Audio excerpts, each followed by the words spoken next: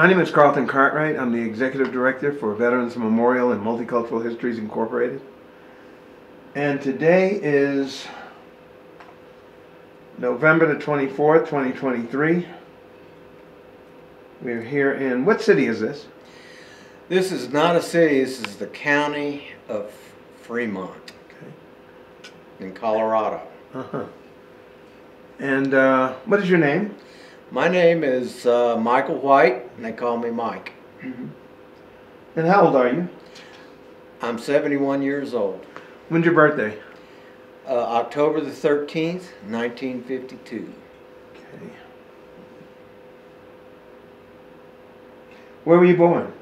I was born in Dallas, Texas. Where were you living at the time? What branch of the service did you go into? I went into the U.S. Air Force. Mm-hmm. Why did you choose that branch? I chose the Air Force because I was interested in becoming an air traffic controller. Mm-hmm. And I went in to talk to them about the possibility of joining and going into learning air traffic control. Where were you living at the time you went into service? I was living in Richardson, Texas, Uh-huh. which is a suburb of Dallas. Where was basic training? Basic training was in San Antonio, Texas. How long was it? Go ahead. At Lackland Air Force Base. Got it. How long was basic? Basic was 6 weeks. And where'd you go to, where was tech school? Tech school was in Keesler Air Force Base in Biloxi, Mississippi. And how long was that? Let's see. I got there, I probably started tech school in July of 1974, and I graduated in January of 1975, so it's about 6 months or so. Okay. So you became air traffic controller?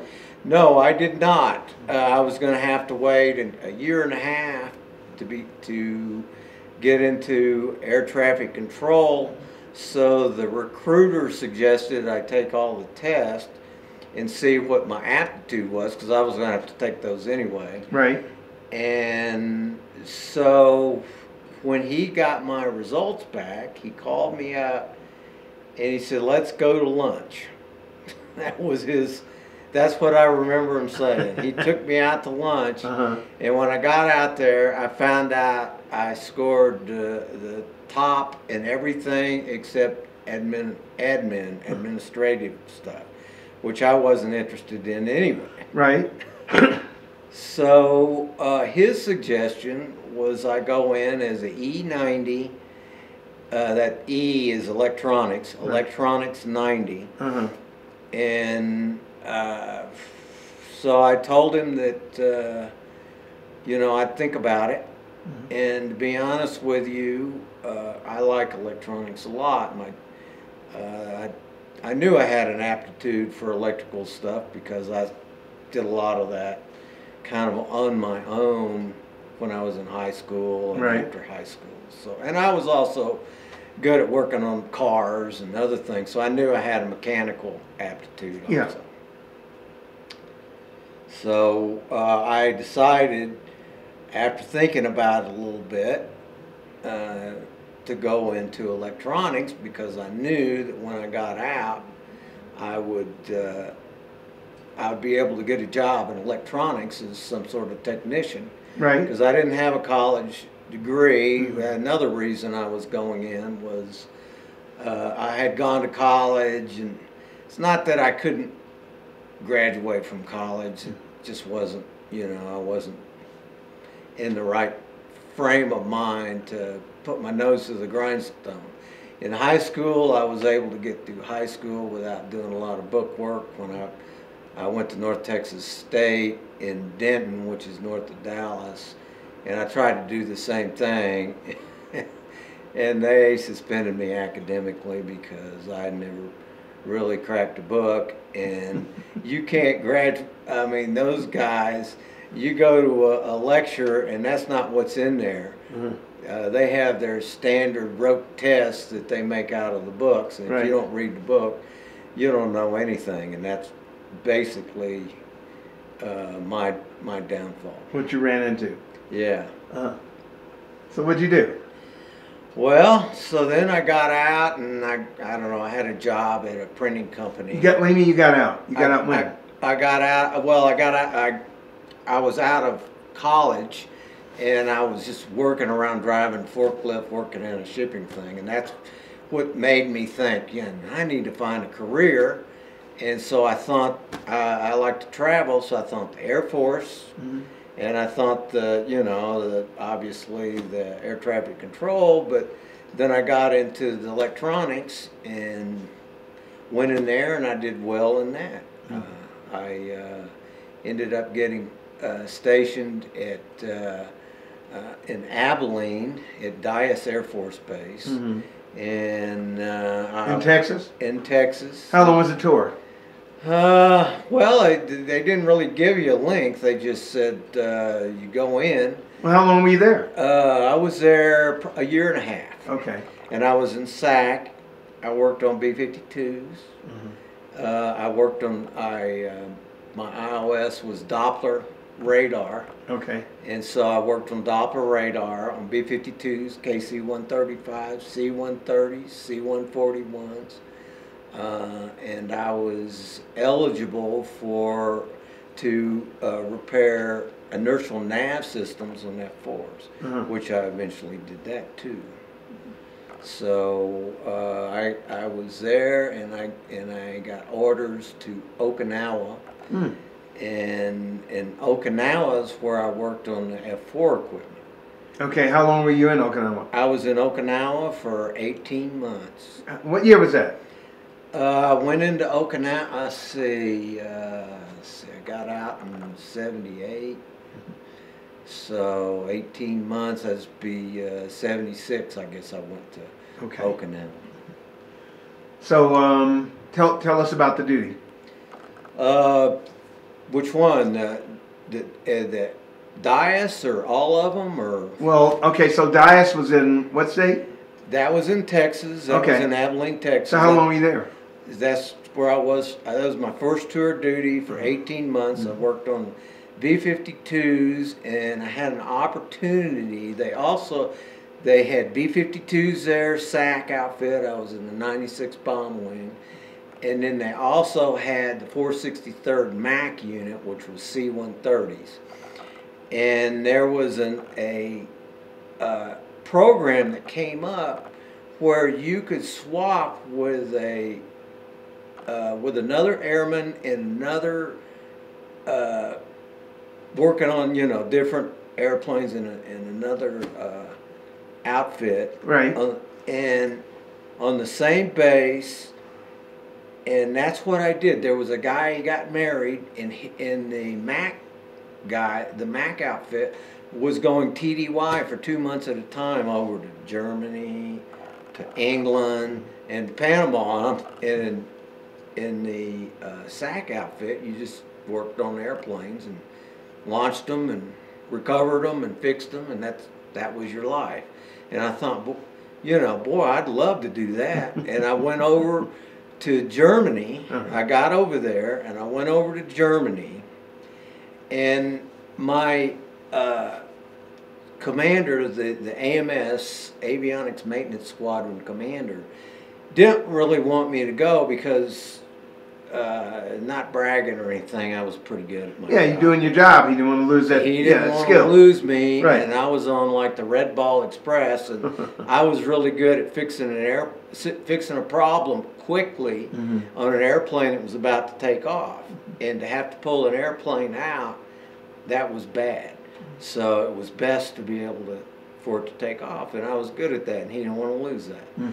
And so I always kind of considered him as maybe one of the reasons that I ended up in Okinawa, because he used to be the commander in the CBPO, which was the Consolidated Base Personnel Office. So he you know, knew the ins and outs of that. So he had the guy that came over and replaced me, put in a thing, said he didn't want a transfer.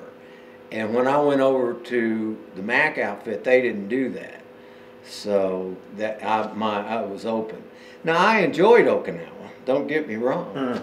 And I did just as good over there repairing inertial nav equipment for F4s, Right. as I did at the other place. So my enjoyment of doing the job in the Air Force was high. And I might have made Air Force a career. That wasn't my initial goal. My initial goal was to get a career training and then get a civilian job when I got out. That was my goal. And I will have to mention a pivotal point when I decided to get out and I started making preparations for it, and it was when I was in SAC, and it was the same commander that I might have had something to do with me going to Okinawa. Might not have. I don't know. But I never was you know, a military. I didn't have a military mind, and I didn't really enjoy the regimentation of the whole thing. And I never was very good at, you know, keeping my uniform like really good. I mean, it might be a little wrinkled. I might iron it up a little bit, you know. And I ended up in the commander's office with him saying, look, I'm going to challenge you to look a lot better when you stand inspection. Right. So I told him I would. And I'm a man of my word. If I tell someone I'm going to do something, I'm going to do it. Right. And I did it. And he rewarded me with, I don't know if it's a reward or not, it was kind of fun, with going on a refilling mission, B-52 refilling mission. So I'm riding on a KC-135 for, I don't know, 12 hours sitting there, and we played cards the whole time, and so like that whole thing, maybe 30 minutes to an hour, we refilled one B-52. So I spent that whole time, and I got to be next to the guy refilling, and that was a lot of fun. He looking at the plane and refilling it, that was pretty cool. Okay. But we're playing cards, but the key thing about that was the officers that were sitting there, was on there playing cards with, went to North Texas State, where I had gone to school and flunked out. Right. And they were officers. I was enlisted. They made it through. I didn't make it through. I think you get the drift. Yeah, I'm waiting. And so I'm thinking, I'm as intelligent as these guys. Right. I can get a degree. Right. And right then and there, I said, man, when I get back, I'm going to the credit union and get a savings account, to the CBPO and make an allotment going to the savings account, so that when I get out of the Air Force after one tour, I'm going to have some money to buy myself a vehicle again, you know, and have some money to be in the bank.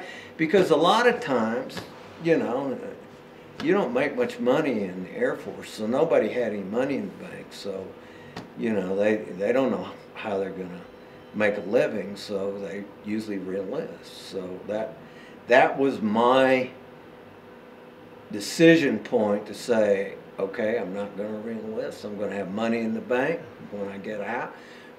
When my tour was up in Okinawa, I got out in the Oakland area at Travis Air Force Base. Right. That was it. And I got into school, and I got a college degree because I was a Vietnam era vet, and I had great benefits. And I went to school, I got my degree, I met my wife, and I ended up getting a software engineering degree. My plan was to get a electrical engineering degree, but I couldn't get into electrical engineering school because of what I had done in Denton at North Texas. And my brother, me going back to school, he wanted to go get his degree in forestry, and he wanted to go to Stephen F. Austin. So I said, okay, I'll go there. I got the money, and I'll make up the classes to get into electrical engineering school. And I had to come up with a degree plan. And so I thought, well, they had a software engineering degree plan, a bachelor's of science. So I said, okay, I'm sure that's going to be needed for electrical engineering. I got into it, and I said, heck, man, why do I need to go electrical engineering? This is a great career, and I'm good at it. And so that's what I did. I went into that, and I was very successful there, too. So that's in civilian life, right? That's in civilian life. So who'd you work for after the military? Well, first I went to work for Vought Corporation, which does military contracts. They actually built the A-8 aircraft for the Navy. And I went there and worked in the database area on mainframe computers. And then from there, I worked for a couple of software development companies, and I developed software. And while I was doing that, kind of a little thing early on in life, I had come out here to Colorado, and I really liked it, and I had a goal, go to Colorado. Matter of fact, when I met my wife, I told her, I said, 5 years, I'd like to be in Colorado, and she liked it too. And so we had a plan, 5 years. It took 12, but yeah. So, and the way I got out here is I got a job with Storage Tech in Louisville. And I worked there for 23 years. So I had a very good career there. I had patents. I just really good, developed some unique software, and I used my electronic knowledge because I also developed firmware. And firmware is about connecting to hardware, taking software, tell hardware what to do, or getting indicators, you know, getting status or whatever, or controlling how I worked on disk drives and tape drives. So my firmware controlled the operation of reading and writing to tape or to disk on these big disk and tape drives that connected to mainframes. So I started out with mainframes, learned all about them, used that when I got to Storage Tech to be able to work to develop firmware for the hardware to talk to the mainframe. So I was able to tie all that together. It all worked out. I had a great career. I've been retired now for 8 years. Congratulations. Yeah. The entire time that you were on active duty, did you ever have a problem staying in touch with your family? No. No? Okay, good. Hey, how was the food through the service anyway? Well, in the Air Force, it was pretty good. I mean, you know, we had compared to, you know, some of the services, I know when I was in Okinawa, I interfaced with a lot of Marines. And those guys love to come to the Air Force Base and eat because, you know, I'd sit there and talk to them and they go, you know, all we get is a big pan full of Kool-Aid to drink, and you guys actually got soda fountains, you know. So we had chow hall, you know, we had midnight chow, you know, we go and they'd cook eggs to order. So I can't complain about the food because. Did you have all the supplies that you needed through the military? Yeah, I never had a problem. You didn't have a okay. Yeah. Good. And were you ever in combat? I was never in combat. Okay, so I know you got some medals. What'd you get medals for? Oh, I got some medals mainly for time and service type thing, being in the service, being in an outfit, you know, that had some medals, you know, because you kind of inherit those when you're in there a little bit. And I never really did anything, you know, where I went out and something outstanding and they awarded a medal for me. Yeah, but you kept those planes going though, didn't you? I did keep the planes going. Yeah. Tell me two of your most memorable experiences during your active duty time. You know, you kept those planes going, so you. So in that event, you kept people living. I did. Yeah, so right. You know, we had a lot. Mine was a peacetime thing. So we did things like they would have alerts, and we'd have to come and all the planes would take off, and when they would return, we'd have to turn them, so they were ready to, and they'd have to take off again. Mm-hmm. So that was our goal and those things. So you know, just every once in a while there's a hard piece of equipment to fix, or you have to solve a problem to get a plane off. Those are my memorable. Riding on the launch truck, that would be a memorable experience. What is that? What does that mean? The launch truck is the Red Ball Express thing, and the planes are taking off, and they're all lined up on the hammerhead there. And if one of them had a problem, you had to go in there and figure it out. What's a hammerhead? That's the area where it's ready to take off. So it's sitting there revving up, and put the hammer down. Okay. And the plane takes off. And those planes were very noisy. I guess you know, when you say memorable experience, you're probably thinking, oh yeah, what's a great thing you did. To be honest with you, probably my most memorable experience was not necessarily what one would call a good experience. I was riding on the launch truck, and we had this piece of equipment called IFF. And that is a required piece of equipment, because that is secure communications from the airplane to the controllers, you know, the Air Force, whoever was controlling the mission and stuff like that. And so we had to cannibalize one out of a hangar. Right. And we had a master sergeant. He had just come back from Utapao in Thailand. That's a combat. It's where they launched planes that flew over Vietnam. Okay. And so he was a kind of an excitable guy. He's driving the launch truck, and we had a nuclear, you know, planes loaded with nuclear bombs that were ready to launch at any moment.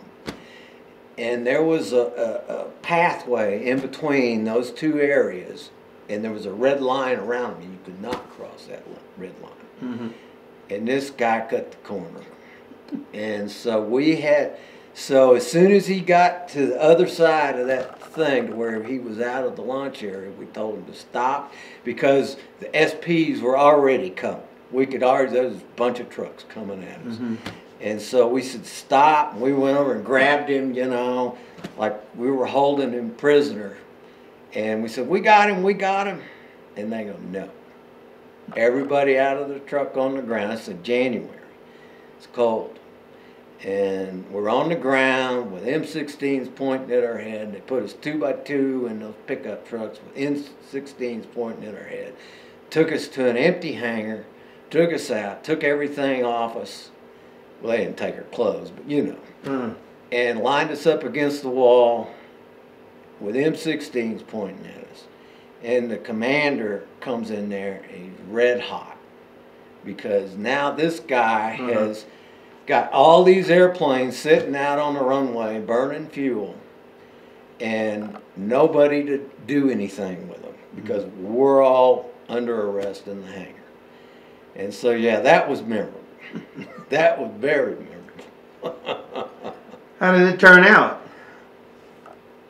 Well, they got the airplanes off late.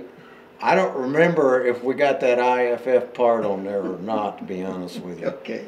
Because, you know, that's almost 50 years ago. But you know, we got past it, and it wasn't long after that that's when I got to into the Mac outfit, and as soon as I got there, they sent me off to Germany, and that was pretty good.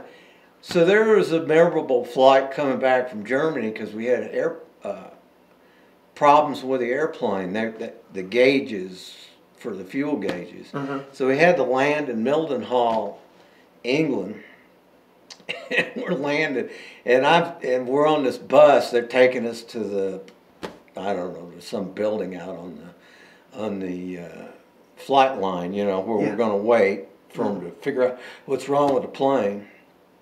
And I was sitting right behind the driver, and we're in England, and so they're driving on the wrong side of the road. And you know, I was really tired because it's like 3 o'clock in the morning. You know, we'd been sleeping, they woke us up, and all this other stuff, and so I yelled at him, "You're on the wrong side of the road." And? He was cool about it, and as soon as I realized my mistake, I told him I was sorry. Okay. You got through that, right? I got through that, right. And so that was kind of weird. Okay, besides the places you've already mentioned, where else did you travel, really, throughout your life? Throughout my life? Yeah. Where have you been? Oh my God, a lot of places. For one thing, my wife and I have ridden our motorcycles in every state in the Union. Okay. Including Hawaii. Now, we didn't take our motorcycles over there. We rented them over there. Okay. But I've been there. I've been to Hawaii. I've been to Mexico, Cabo. We had a timeshare there for 10 years.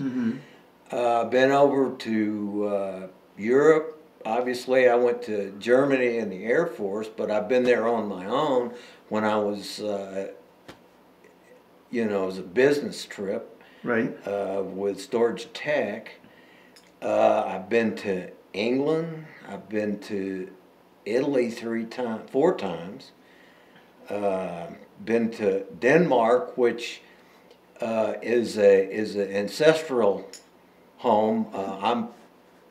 My grandfather on my mother's side was from Denmark, Okay. so I got a lot of Danish in there, and so yeah, I've been to a lot of different places. Okay. I like traveling. Did your military experience influence your thinking about war or about the military in general? Well, yeah, obviously it did. You know, to be honest with you, when I went in to the military, I sort of waited until after the Vietnam War was over because I was kind of against it. And I didn't even realize I was a Vietnam veteran until I retired from Storage Tech because they showed me my military record, and it said on there I was a Vietnam veteran. Right. And I'm going, wow. During that era. I was in during the era. So, you know, I learned a lot. Actually, I learned a lot, and it did a lot of good for me because, you know, I really wasn't that into taking care of myself and stuff. So I had to learn how to do that because when you're in the military, you got to take care of yourself. People Right. aren't going to take care of you. Nobody is. So you got to learn how to do it for yourself. So I learned that, and you know, I learned a lot about being in the military. After I got out, I didn't really think much about having been in the military. I just did the things I knew and had learned.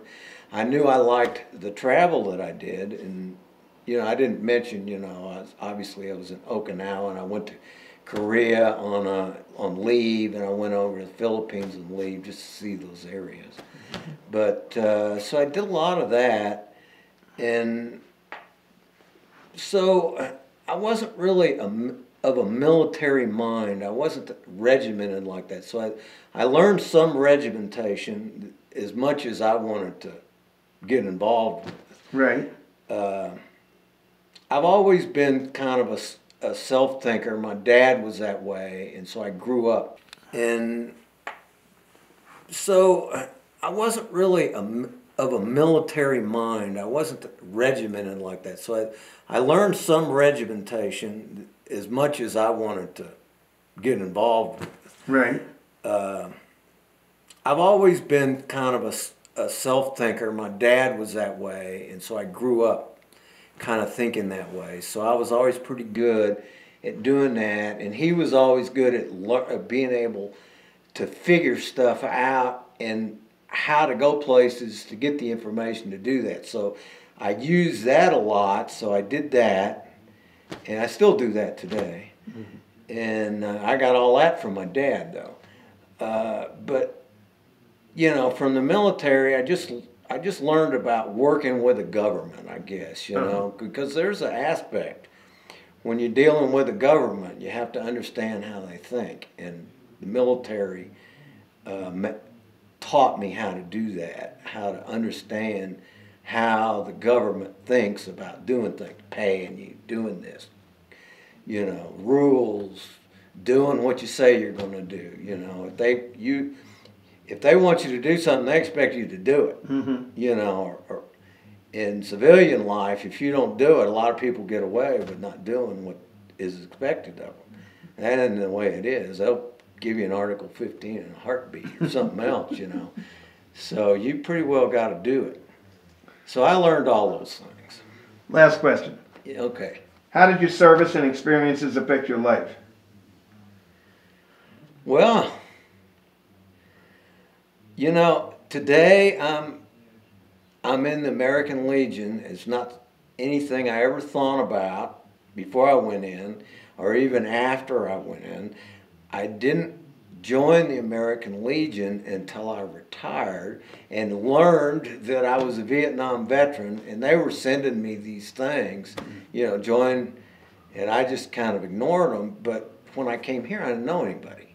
So I thought, man, that's a good way to meet some people that have done things that I've done, and that's what I did. Mm-hmm. And it turned out to be a good move.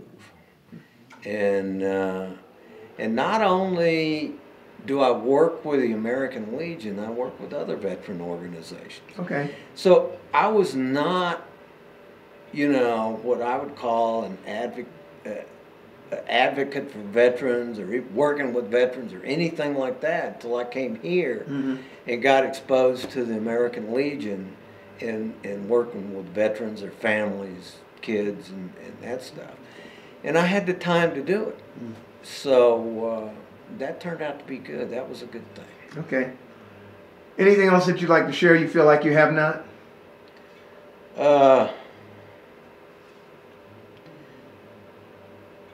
Well, you know, even though I never felt like I had a kindred spirit with the veterans, actually it turned out I do. And one of the things when I got into the Legion that bothered me was the fact that I was never in combat. And because most of them were in combat somewhere, Korea. I have one World War II veteran who still rides a motorcycle, and he is my sergeant at arms. He's 94 years old. Think about that. Mm-hmm. And he's still riding a motorcycle too. A trike, but it's still a motorcycle. Right. And so all of these various things, but really the thing that I really had to get over when I joined the Legion was the fact that I had not been in combat. Now there's others that hadn't been, but 90% of these guys were over in Vietnam tramping around in the bush. Uh-huh. And you know, so they have experiences and stories that I never experienced, even though I've known a lot of people that have been over there, and good friends too. Uh-huh. And so I understand, and I work with building motorcycles for veterans who've been over, most of them over in Iraq, but over in the current wars, that lost limbs, whatever, can't ride, and we get these motorcycles and we fix them up so that they can ride them. Mm-hmm. So that's one thing I'm very involved with. Okay. So, yeah. Just so you know, this project is about all of us that have served, whether it was in peacetime or not, but we served honorably, which you have. Uh-huh. Okay. The only consolation I have for you for that, not that you even asked me for that, Mm-hmm. however, we all signed that contract that we give our lives to the country if we had to. So I never forget that. Both my parents served, uncles, my son, my nephew, and I served too. So it's a calling. We all just don't get called to have to give our lives. That's right. Okay, but like I said, people that walked away from it.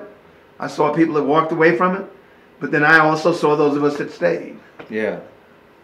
That's my I'm glad I never had to shoot anybody or had anybody shoot back at me. Yeah. But if I had to, I would have. I'm sure I would have too. Exactly. And a lot of people have a lot of memories that haunt them because of that. Right. You talk about, I have a friend that I went to college with that I met. He was a Marine. And he shot a young girl in Vietnam that has haunted him because he didn't know if he really, over there, I'm sure you know it. I don't know if you were in Vietnam. Well, if you went in 78, you were. But, you couldn't tell who was who. Right. Over there. But it didn't matter. He still knew he shot a young girl. Right. And it still bothered. And he went back to Vietnam to that spot. Mm-hmm. He did go back. And so a lot of people. Well, I want to thank you for your service. Okay. Well, I also want to thank you for this interview. Well, you're welcome. And thank you for your service. Absolutely. Yes.